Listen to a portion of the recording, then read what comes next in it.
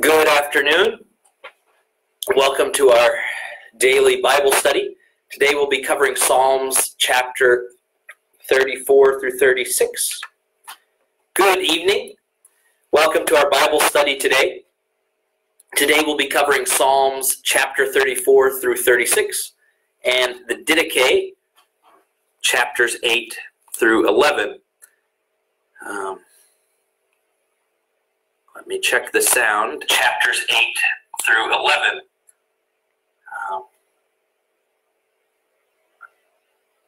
Sound. Chapters 8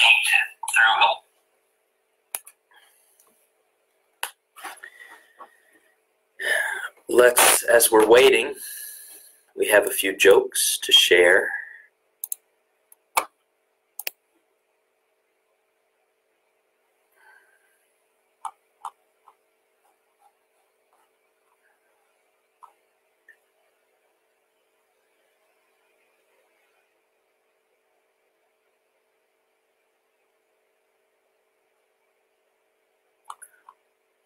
Doctor, I think my wife is getting hard of hearing. There's a simple test you can run to see how bad the problem is. Start out 40 feet away from her, and in a normal conversational speaking tone, say something and see if she hears you. If not, go 30 feet, then 20 feet, and so on until you get a response. That evening, the man's wife is in the kitchen cooking dinner, and he's in the living room. In a normal tone, he asks, "Honey, what's for supper?" No response. So he moves to the other end of the room and repeats, "Honey, what's for supper?" Still no response. Next, he moves into the dining room. "Honey, what's for supper?" No response. So he walks up to the kitchen door. "Honey, what's for supper?" Again, there's no response. So he walks up right behind her. "Honey, what's for supper?" "For the 5th time, Harry, chicken."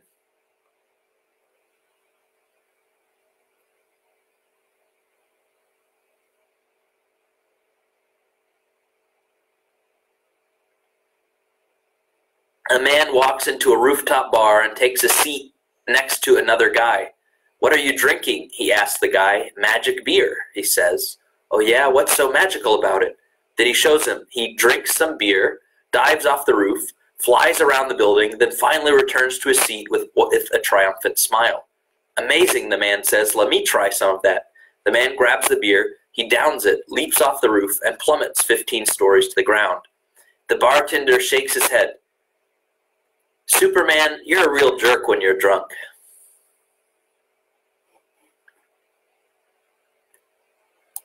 Let's start our prayer in the name of the Father, and of the Son, and of the Holy Spirit. Amen. Lord, we pray for an end to this coronavirus pandemic.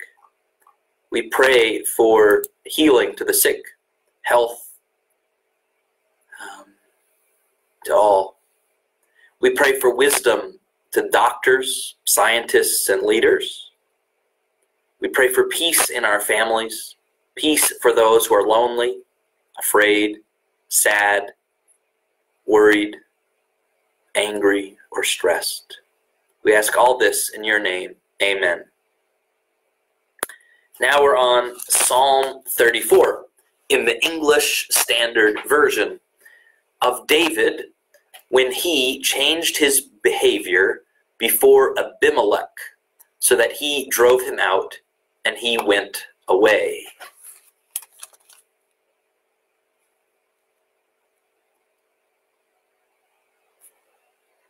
First Samuel chapter 21 says to look there, verses 13 through 15. So who is Abimelech? We need that context before we can read this psalm.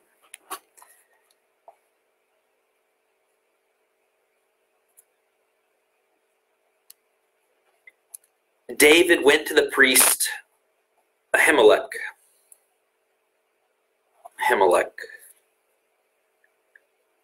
in Nob.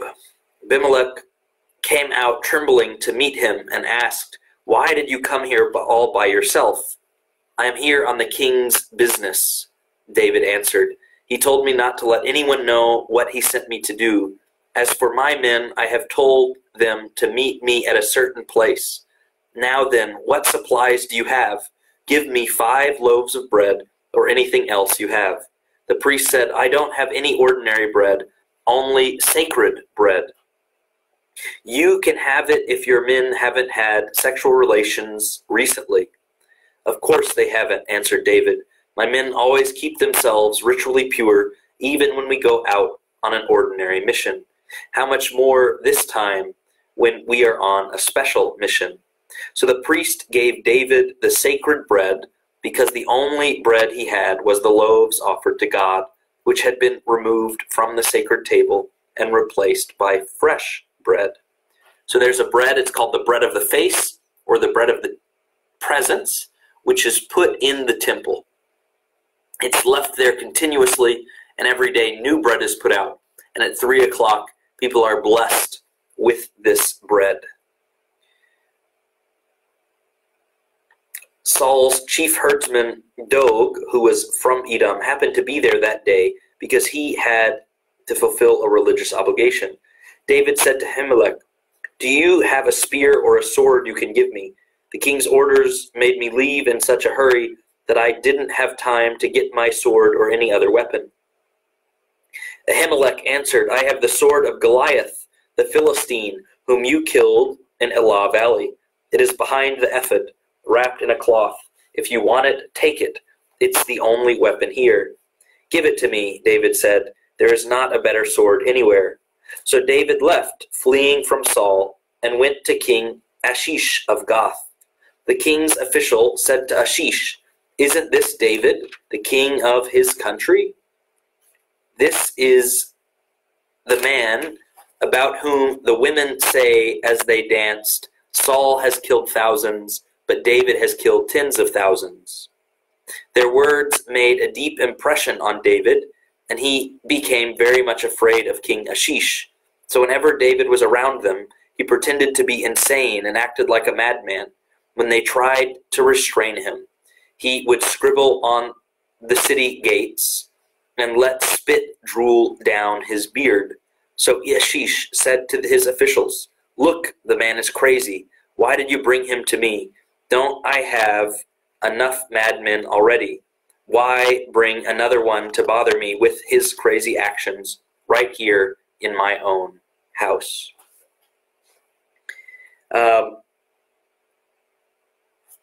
Then, in chapter 22, verse 13, verse 11, so King Saul sent for the priest Ahimelech and all his relatives who were also priests in Nob, and they came to him. Saul said to Ahimelech, "Listen, Ahimelech, at your service, sir," he answered. Saul asked him, "Why are you and David plotting against me? Why did you give him some food and a sword and consult God for him? Now he has turned against me and waiting for a chance to kill me." Ahimelech answered, "David is the most faithful officer you have. He is your own son-in-law, captain of your bodyguard, and highly respected by everyone in the royal court.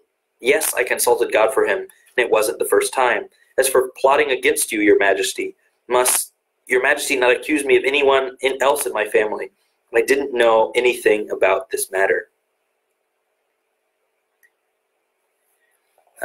So we have here, again in Psalm 34 of David, when he changed his behavior before Abimelech so that he drove him out and went away. We're talking about how he acted differently, how he sought the help of Abimelech and asked for weapons, asked for food. And so it's interesting to see this context, which was he was running from Saul. So this is a poem that he wrote when he run from Saul, when he had sought help from Abimelech, and then had to leave Abimelech. And it's also an acrostic poem. It's an acrostic. So each letter starts with the next letter of the alphabet, each line. "I will bless the Lord at all times. His praise shall continually be in my mouth. My soul makes its boast in the Lord. Let the humble hear and be glad. Oh, magnify the Lord with me, and let us exalt his name together. So this is a song of praise. They are praising God. I sought the Lord, and he answered me. So he went to the temple, and in the temple he was able to get food and a sword. And he was able to get the best food, the food that was reserved for priests, and he was able to get the best sword, the sword of Goliath, who David himself had killed. I sought the Lord, and he answered me and delivered me from all my fears. Those who look to him are radiant, and their faces shall never be ashamed. When Moses goes to the top of the mountain and receives the 10 Commandments, and he comes back down, his face is glowing. And people say, please cover your face because we are afraid. At the transfiguration, we see again Jesus in glory. And in the resurrection, they are unable to recognize Jesus because of the beauty of his face. The poor man cried, and the Lord heard him and saved him out of all his troubles. The angel of the Lord encamps around those who fear him and delivers them. Oh, taste and see that the Lord is good. Blessed is the man who takes refuge in him. Taste and see that the Lord is good. This is something that's fulfilled in the Eucharist. David ate the bread of the face, or the bread of the presence, which was kept in the temple before the presence of God. We are able to eat God himself in the Eucharist, to taste and see that the Lord is good. Blessed is the man who takes refuge in him. Oh, fear the Lord, you his saints, you his holy ones. For those who fear him have no lack. Again, fear of the Lord, this idea, God is God and I am not. And so instead of trusting in my own strength, I will trust in God. The young lions suffer want and hunger. So people who are strong and young, even they cannot provide for themselves. But those who seek the Lord lack no good thing. Come, O children, listen to me. I will teach you the fear of the Lord. So now he's saying, all you who are younger, come and learn about the fear of the Lord. What man is there who desires life and loves many days that he may see good? So everybody, keep your tongue from evil and your lips from speaking deceit. Turn away from evil and do good. Seek peace and pursue it. So how can you have many days in this life? By turning from evil, by keeping yourself pure, by seeking peace. Verse 15, chapter 34, verse 15. The eyes of the Lord are toward the righteous, and his ears toward their cry. The face of the Lord is against those who do evil, to cut off the memory of them from the Lord. When the righteous cry for help, the Lord hears and delivers them out of all their troubles. So God is faithful to those who are righteous. This is what David is pursuing. But as we see in Jesus, this psalm is fulfilled in Jesus, when the righteous cry for help, so Jesus crying for help on the cross, what we see is not a saving from the cross, but the resurrection. The Lord is near to the brokenhearted and saves the crushed in spirit. Blessed are those who mourn, Jesus says, for they will be comforted. So the Lord is near to the brokenhearted and saves the crushed in spirit. If we are ever brokenhearted, we can take confidence in God. Say, God is near me because I am sad, because I am crushed. Many are the afflictions of the righteous, but the Lord delivers him out of them all. So if you're righteous, you won't be free from affliction, but you will have God to deliver you from all of them. He keeps all his bones, not one of them is broken. So there's no permanent damage from the afflictions of the righteous. There's no eternal damage. Affliction will slay the wicked, and those who hate the righteous will be condemned. So affliction for us is peace, for the wicked is destruction. The Lord redeems the life of his servants. So somebody, you would have redemption If your firstborn donkey you were supposed to give to God, but you could redeem it by killing a sheep, a 1-year-old male sheep. So God redeems the life of his servants by offering another life in return. That life is his son. None of those who take refuge in him will be condemned. So even if we have sinned, if we take refuge in God, we will not be condemned. Psalm 35. Again, the introductory note of David. Contend, O Lord, with those who contend with me. Fight against those who fight against me. David is saying, God, be on my side. Take hold of shield and buckler and rise for my help. A buckler, similar to a shield. It is a small round shield held by a handle or worn on the forearm.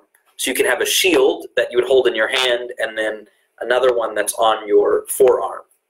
A buckler. Draw the spear and javelin.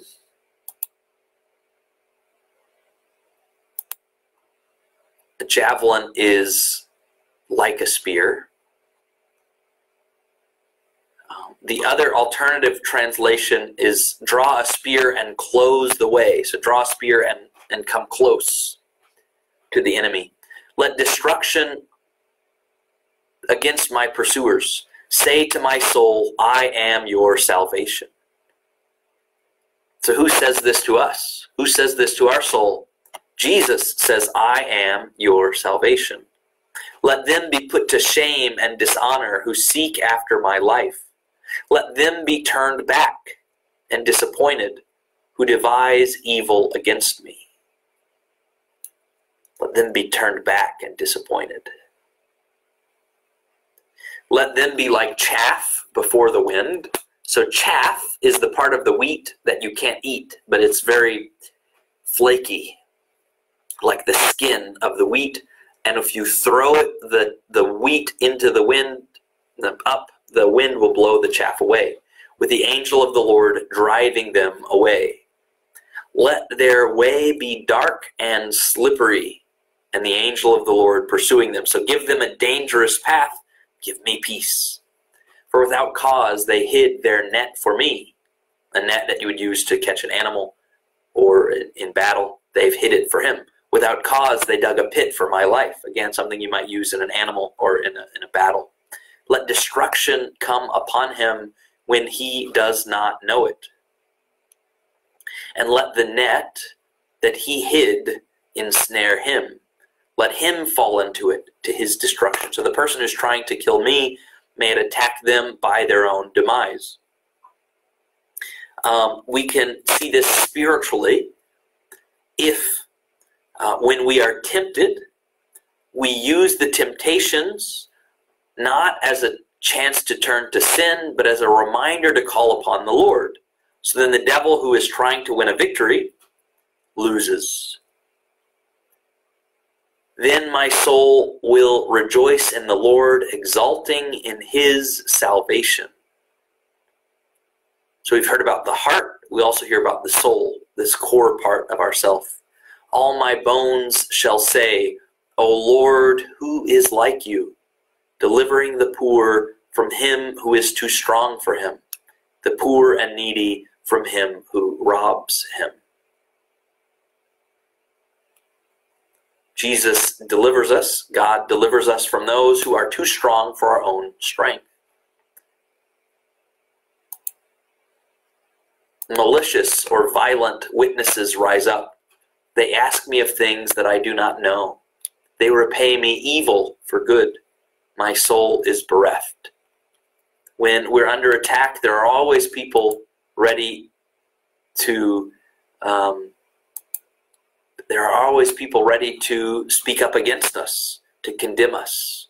Oh, I knew he was bad, and yet God is on our side. Verse 13, but I, when they were sick, I wore sackcloth. I afflicted myself with fasting. I prayed with head bowed on my chest. So we have this idea of enemies who are close to us, who we prayed for and cared for, and they have betrayed us. I went about as though I grieved for my friend or my brother. As one who laments his mother, I bowed down in mourning. I prayed for them, I cared for them, and yet they have betrayed me. But at my stumbling, they rejoiced and gathered. They gathered together against me. Wretches whom I did not know tore at me without ceasing. Like profane mockers at a feast, they gnash at me with their teeth. So on Palm Sunday, we see people rejoicing, praising Jesus. A mere 6 days later, 5 days later, we see them saying, "Crucify him, crucify him." How fast the crowds have turned on this one who had loved and cared for them. How long, O Lord, will you look on? Again, we see this idea, how long? How long? This idea of, I know God will come, but I wish you would come sooner. Rescue me from their destruction, my precious life from the lions. I will thank you in the great congregation. In the mighty throng, I will praise you. So save me, and then I will tell everyone how great you are. Let not those who rejoice over me, who are wrongfully my foes, and let not those who wink the eye, who hate me without cause, for they do not speak peace.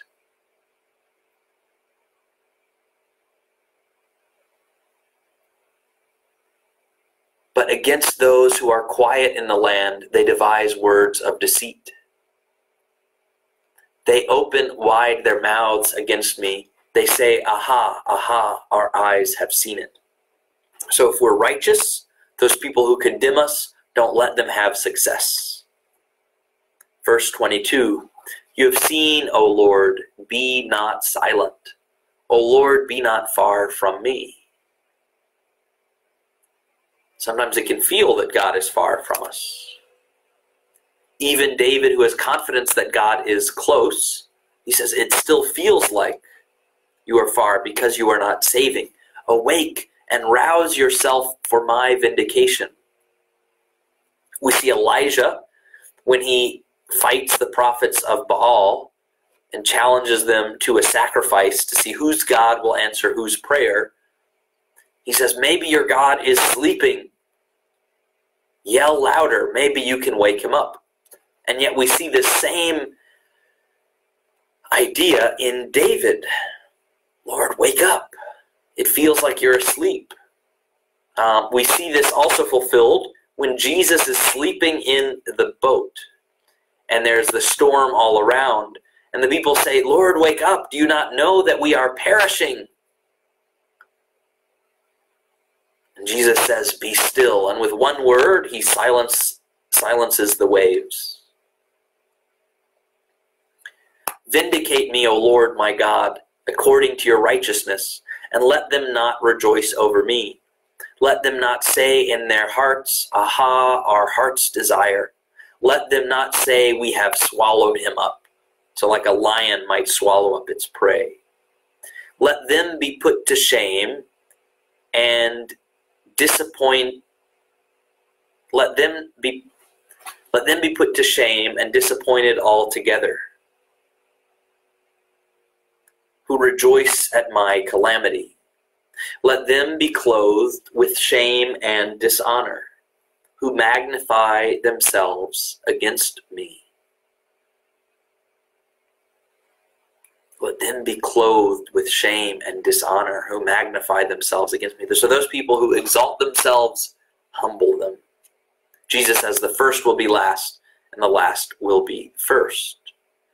Let those who delight in my righteousness shout for joy and be glad, and say evermore, great is the Lord, who delights in the welfare of his servant. Great is the Lord. So let those who are my friends rejoice and be glad. Then my tongue shall tell of your righteousness and your praise all the day long. So here in this psalm, we see some more debating, negotiating between David and God. God, I know you hear me. I know you've helped me in the past. I know you're capable. Don't wait. Don't rest. Don't be asleep. Show up now. Show the wicked that they are bad. And let us who are righteous rejoice.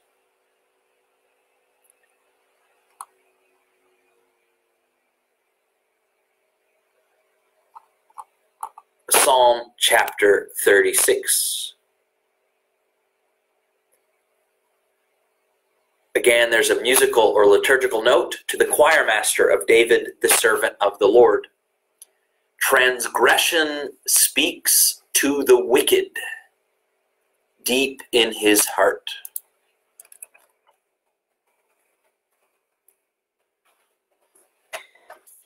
Transgression means an act that goes against a law, rule, or code of conduct. And what this means, the wicked really resonate with sin and transgression. They really like it.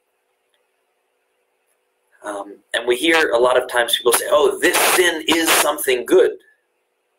You'll hear it about abortion. You'll hear it about sexual sins. You'll hear it about euthanasia, the killing of the elderly and the sick. They say this sin is something good.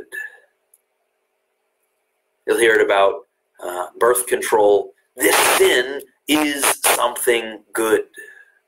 And so we see in Psalm 36, transgression speaks to the wicked deep in his heart. There is no fear of God before his eyes. For he flatters himself in his own eyes. Another thing you'll say, the rich. The rich will say, oh, money is good. It is not bad for me to underpay my workers. There's no fear of God before his eyes, for he flatters himself in his own eyes, that his iniquity cannot be found out and hated. He says, oh, I'm so great. Look at me. Look at my success. The words of his mouth are trouble and deceit. He has ceased to act wisely and do good. So this person, they have so corrupted their conscience that they are entirely in favor of what is wicked. He plots trouble while on his bed. He sees himself in a way that is not good, that is not true. He does not reject evil. So he sees himself in a way that he shouldn't see himself. He doesn't see that he is wicked and in need of repentance. Rather, he sees himself as somebody who's successful, as somebody who's wise.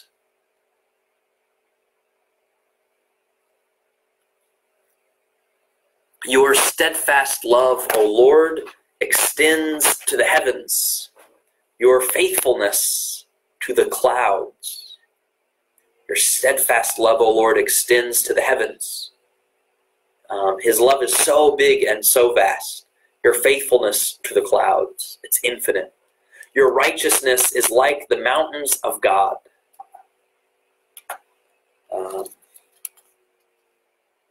Your righteousness is towering like the mountains. Your judgments are like the great deep. So God is big, his righteousness, his faithfulness. Man and beast you save, O Lord. Chapter 36, verse 7. How precious is your steadfast love, O God. The children of mankind take refuge in the shadow of your wings. Shadow of your wings. Jesus talks about Jerusalem gather wings. Matthew 27, verse 37. Jerusalem, Jerusalem, you who kill the prophets and stone those sent to you, how often I have longed to gather your children together as a hen gathers her chicks under her wings, and you were not willing. Jesus is talking not only about his life on earth, but over the hundreds of years of God's covenant with his people. how he so often longed to gather them. The children of mankind take refuge in the shadow of your wings. We see this same image. They feast on the abundance of your house. We feast how? On the Eucharist. You give them drink from the river of your delights. For with you is the fountain of life. What is the fountain of life? Baptism. In your light, we see light. We have this image of light. Jesus says, if their eyes are in darkness, how much more will the rest of them be? If their eye is dark,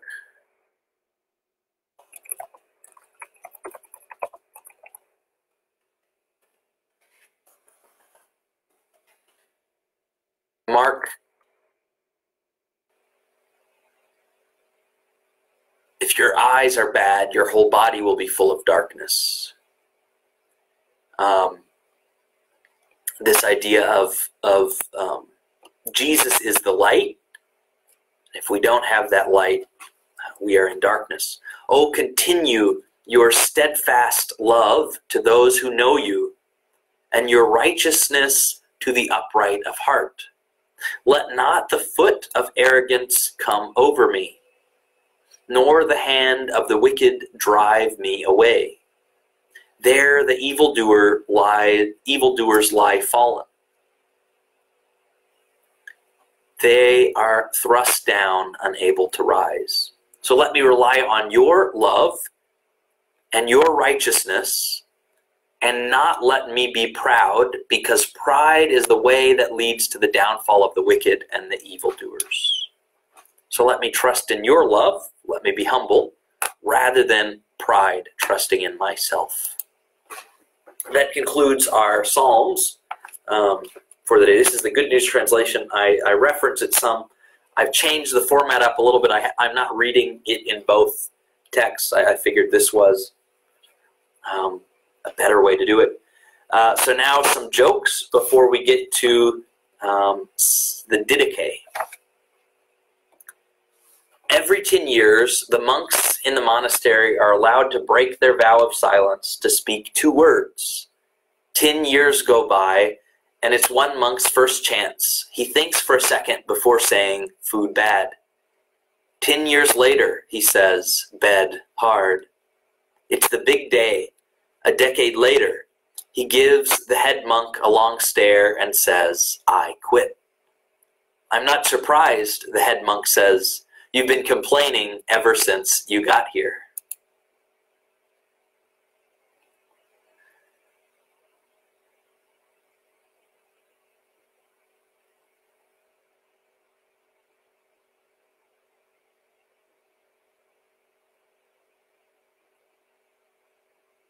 Two pirates, Morty and Saul, meet in a bar. Saul has an eye patch over one eye, a hook for a hand, and a wooden peg leg. Arr, matey, what happened to ya? The pirate said, my pirate ship was attacked, and a lucky shot lopped off me leg. So now I got me a wooden peg. And your hand? When my ship sank, a shark bit me hand off. So now I got me a hook. Okay, but what about the eye patch? I was standing on a dock, and the biggest seagull I ever saw poops right in me eye. You don't go blind from that. True, said the pirate, but it was me first day with the hook.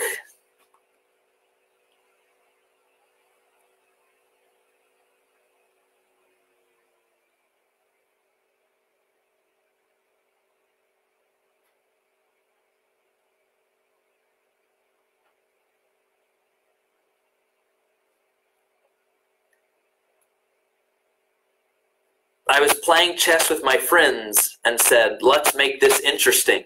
So we stopped playing chess.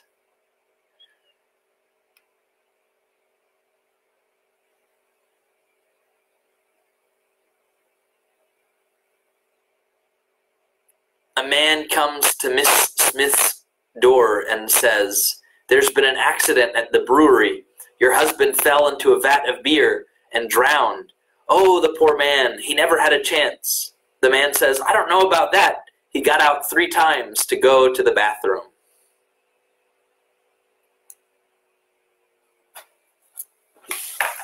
Okay, now the Didache.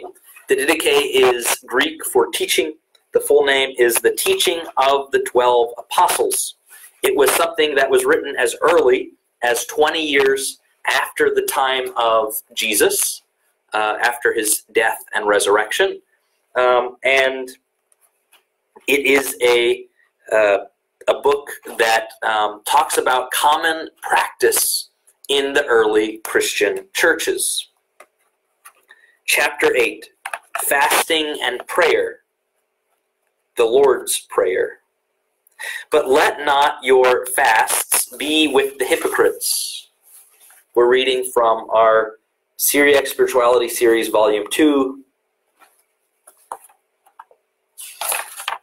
But let not your fasts be with the hypocrites, for they fast on the 2nd and the 5th day of the week. So that would be Tuesday and Thursday. Rather fast on the 4th day and the preparation day, Friday. So the 4th day is Wednesday and the preparation day is Friday. So the traditional days for fasting in the church have always been Wednesday and Friday. Friday, you know, Wednesday is less common. Do not pray like the hypocrites, but rather as the Lord commanded in his gospel, like this. Our Father who art in heaven, hallowed be thy name. Thy kingdom come, thy will be done, on earth as it is in heaven.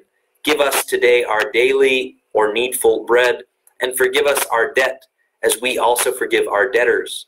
And bring us not into temptation, but deliver us from the evil one, or evil. For thine is the power and the glory forever. So what do we say at Mass? For the kingdom, the power, and the glory are yours. And if you look at Syriac, the Syriac word, they say minbisho, from the evil one. So we see both of these things that are preserved. So in the year 50, when people were praying the Our Father, they're saying, for thine is the power and the glory, or for yours is the kingdom, the power, and the glory. This doxology, or whatever you want to call it, at the end, is something that was a common ending for prayers at the time, and an assumed ending. If you read Matthew or Luke, I believe, in their telling of the Our Father, it does not include, for yours is the kingdom and the power and glory. And so some people say, well, that's because it was assumed, because even in the year 50, it is something that is added to that prayer. Now he says, pray this prayer 3 times each day. So this Christian practice, so you'd have baptism, that was done in the same way that we do it today, 1950 years later, or 1900 years later. We regularly pray the Our Father like they did 1950 or 1900 years ago, and they fast. And they fast on Wednesdays and Fridays, like many Christians, Catholic and Orthodox, continue to do. Pray this 3 times each day. So this idea of punctuating our day in prayer. Chapter 9. So we talked about baptism. We talked about fasting and prayer. What are we going to talk about next? Chapter 9, the Eucharist. Now concerning the Eucharist, give thanks this way. First concerning the cup. We thank thee, our Father, for the holy vine of David, thy servant, which you madest known to us through Jesus, thy servant. To thee be the glory forever. And concerning the broken bread, we thank thee, our Father, for the life and knowledge which you madest known to us through Jesus, thy servant. To thee be the glory forever. Even as this broken bread was scattered over the hills and was gathered together and became one, so let your church be gathered together from the ends of the earth into the kingdom. For yours is the glory and the power through Jesus Christ forever. So we see this ending.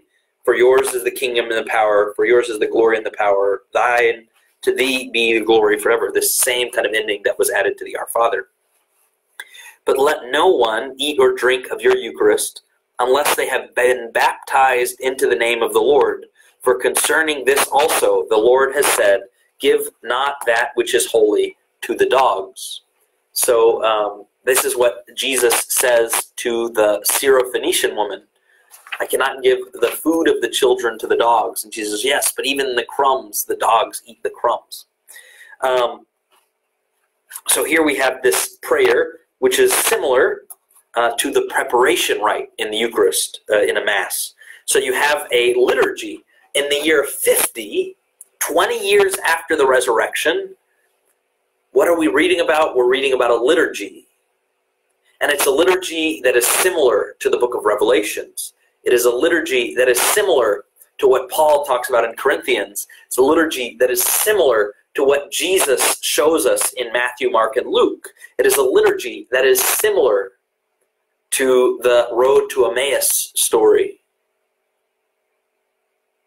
It's a liturgy that is similar to what was done and practiced in the Old Testament. And it says, only give communion to those who have been baptized. And what does it say about baptism? Only baptize those who have turned from evil, the way of death, and have chosen the way of life. Chapter 10, prayer after communion. But after you are filled, give thanks this way. We thank you, Holy Father, for your holy name, which you did cause to tabernacle in our hearts. So in John chapter 1, said the Word became flesh and dwelt among us. It means he built his tabernacle among us. So the same way that the Word became flesh to live in the world has become flesh to live in us. He caused to tabernacle in our hearts. And for the knowledge and faith and immortality, which you made known to us through Jesus. So through the Eucharist, through Jesus, through baptism, we have immortality and knowledge and faith. Jesus, thy servant, to you be the glory forever. You, Master Almighty, did create all things for your name's sake. You gave food and drink to men for enjoyment, that they might give thanks to you. But to us you did freely give spiritual food and drink, and life eternal through your servant. Before all things, we thank you that you are mighty. So it's interesting to see Jesus being called the servant. Yet we also have the idea of the Trinity, that Jesus is God in the baptism. So this is just a way of address that's not very common anymore for Jesus. Before all things, we thank you that you are mighty. To you be the glory forever. Remember, Lord, your church, to deliver it from all evil, and make it perfect in your love, and gather it from the four winds, sanctified for your kingdom, which you have prepared for it. So the church, which is gathered from the whole world for the kingdom. So the church points us to the kingdom, points us to heaven. For yours is the power and the glory forever. Again, we see this ending prayer. Let grace come, and let this world pass away. Hosanna to the Son, to the God, the Son of David. Hosanna to God, Son of David. If anyone is holy, let him come. If anyone is not so, let him repent. Maranatha means Lord come. Amen. But permit the prophets to make thanksgiving, or Eucharist, as much as they desire. Either thanksgiving, so it could be about this act of giving thanks for the Eucharist, or it could be a reference to the Eucharist itself. Chapter 11, concerning teachers, apostles, and prophets. Whosoever therefore comes and teaches you all these things that have been said before, receive him. So if they're teaching you what is true, receive him. But if the teacher himself turns and teaches another doctrine to the destruction of this, hear him not. So don't listen to false teachers.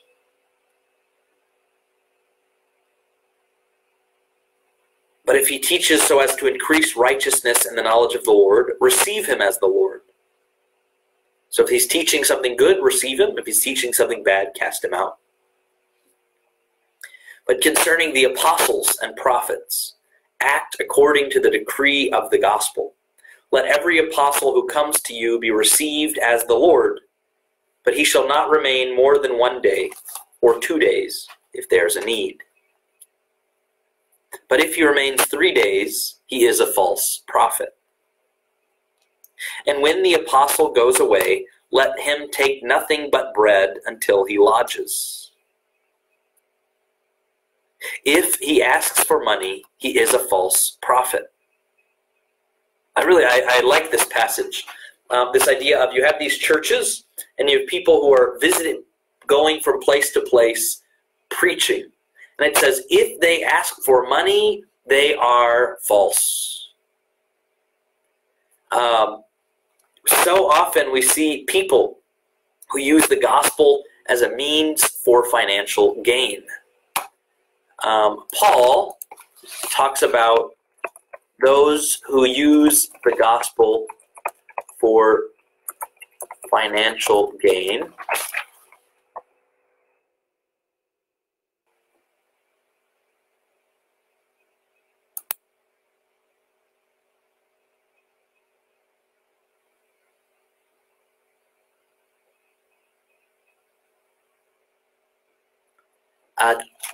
In 1 Timothy chapter 6, 5.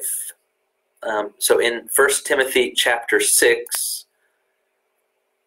verse 3, if anyone teaches another doctrine and disagrees with the sound words of our Lord, Jesus Christ, and with godly teaching, he is conceited and understands nothing. Instead, he has an unhealthy interest in controversies and semantics, out of which come envy, strife, abusive talk, evil suspicions, and constant friction between men of depraved mind, who are devoid of the truth. These men regard godliness as a means of gain. Of course, godliness with contentment is great gain, for we brought nothing into this world, so we cannot carry anything out of it. But if we have food and clothing, we will be content with these. Those who want to be rich, however, fall into temptations and become ensnared by many foolish and harmful desires that plunge them into ruin and destruction. For the love of money is the root of all kinds of evil. By craving it, some have wandered away from the faith and pierced themselves with many sorrows. So Paul is saying something similar. There are people who are preaching the gospel as a way to make money. If somebody is preaching the gospel as a way to make money, if they're asking you for money, if they're constantly saying, hey, let's take up a collection. Hey, let's get some money. Hey, I need this, I need that. They are false prophets. If he asks for money, he is a false prophet. And every prophet who speaks in the Spirit you shall neither try nor judge. For every sin shall be forgiven, but this sin shall not be forgiven. So those people who are proclaiming the truth in the Spirit, let them. But not everyone who speaks in the Spirit is a prophet, but only if he holds the ways of the Lord. So there are people who will say, going into a trance, I'm going to be speaking in the Spirit, but they're not living according to God. Therefore, from their ways shall the false prophets and the prophet. So the false prophet and the good prophet be known. And every prophet who orders a meal in the Spirit does not eat it. So you could imagine in his message, he says, give me some food. And he says, your life is like this hamburger and it's going to be crushed. Okay, that's fine. Strange, but fine. Unless he is indeed a false prophet. So if he asks for food but he eats it, he's a false prophet. If he asks for food and does something else with it, he's not a false prophet. Or might not be a false prophet. And every prophet who teaches the truth, but does not do what he teaches is a false prophet. So prophets, this idea, they're people who are filled with the Spirit, who are going around, they're traveling preachers, but they're also expected to be people who are living upright lives. And every prophet proved true working unto the mystery of the church in the world, yet not teaching others to do what he himself does, shall not be judged among you. For with God he has his judgment, for so did also the ancient prophets. But whoever says in the church, in the Spirit, give me money or something else, you shall not listen to him. But if he tells you to give for others' sake who are in need, let no one judge him. So even today we have people who are not part of the church hierarchy, who are preachers. There are some famous ones. In the U.S., there is Scott Hahn. There was Mother Angelica. There is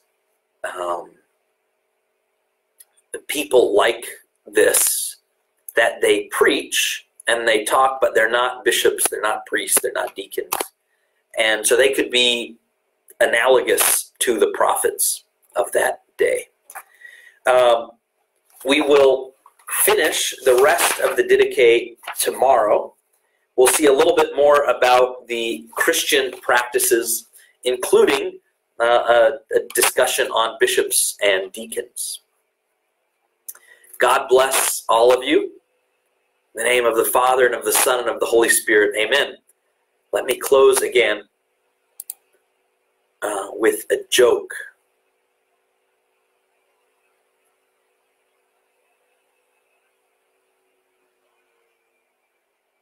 A guy goes ice fishing for the very first time. He brings out his drill, starts drilling a hole in the ice. He hears a voice. There are no fish under the ice. He ignores it and moves to another area, cuts a hole, and tosses his line in. Again, he hears the booming voice. There is no fish under the ice. He nervously looks up and asks, God, is that you? No, this is the rink manager.